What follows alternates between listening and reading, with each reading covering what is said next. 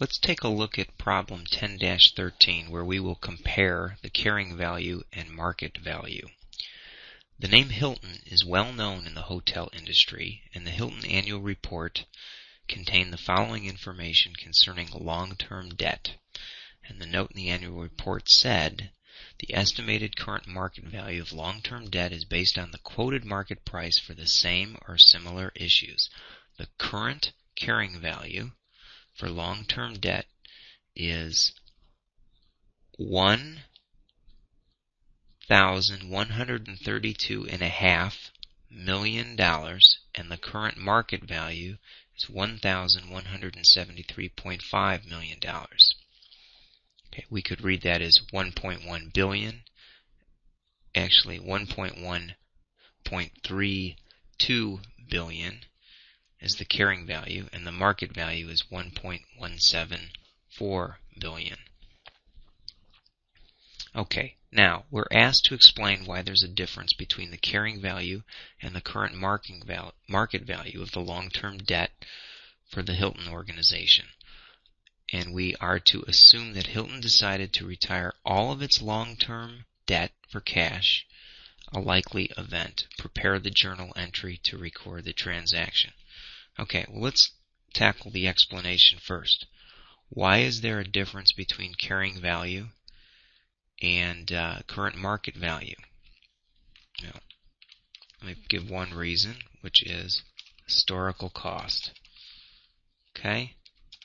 Now, the point I'm making with historical cost is that bonds are recorded on their issue price. It's the historical agreed upon arm's length transaction that occurred, and that rule is very similar to the historical cost principle for recording any other asset.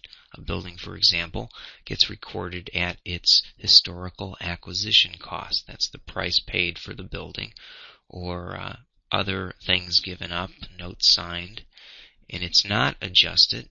In the case of a building, it's not adjusted for changes in market value, and the treatment for bonds are very similar. Okay, so then the next question is, why do we have, or next point is, why do we have changes in market value versus the issuance price? And there's a variety of reasons, but the most common is changes in interest rates. Okay, let me write that down. Okay, bonds are bought and sold every day, and there is an established secondary market where there are a number of buyers and sellers, and those transactions are based on current market interest rates at the date of when bonds get traded. So what we have is a secondary market where a given company's financial instrument called a bond can trade, and that can vary based on all kinds of expectations. Bonds involve a certain degree of risk. There's the risk that it will be paid back. There's a risk that there'll be some interest rate fluctuations. So for all of these reasons, bonds have a market value that will be different than the issuance price. And the number one reason is the changes in interest rates. And let me point out an example. Say a corporation issues a 7% bond when interest rates are at 6%. Then the bond will sell at a premium. The holder of the bond may then sell it a few years later when interest rates have increased to 8%. And at that point, the bond would sell at a discount. Now, the market value of a bond could also change as the changes in some of those risk characteristics change. And here we're talking about the risk characteristics for the company itself. So, if we thought there was an increased probability of bankruptcy, then the market value of the bonds would go down because people would perceive that there is more risk that the interest payments on the bond and the principal payments wouldn't be paid back.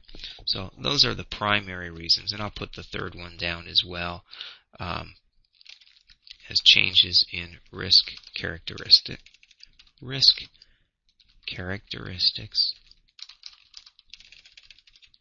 of the bond issuing company. Okay? Now let's tackle the second part. Assume that Hilton decides to retire all of its long-term bonds. Okay, well, bonds normally have a credit balance, so we're going to retire them by booking a debit to bonds payable. Why don't I just write debit here and credit here, and we'll do the transactions right here. Underline that. Okay, so if we got rid of it, the book value is what we would use, the carrying value of the 1132.5 right above my mouse. Okay, and I'll record this in millions so that it doesn't get too large here. Let me format that range a little bit so we don't have to do that again.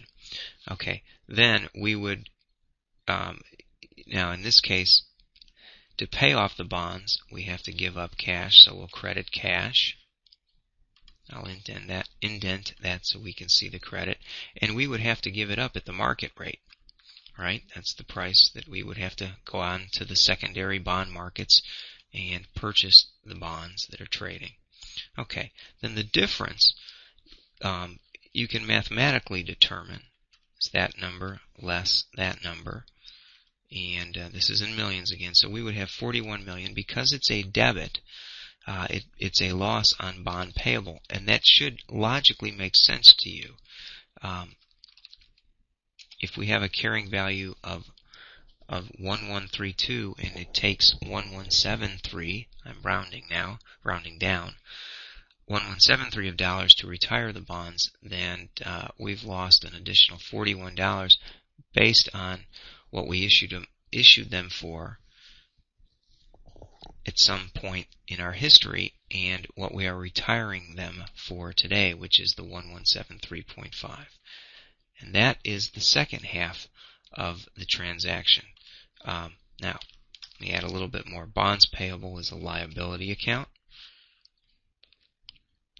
The loss on the bonds payable is a loss account, so it would represent a decrease in stockholders' equity. Let me show the change here. The loss would be a decrease,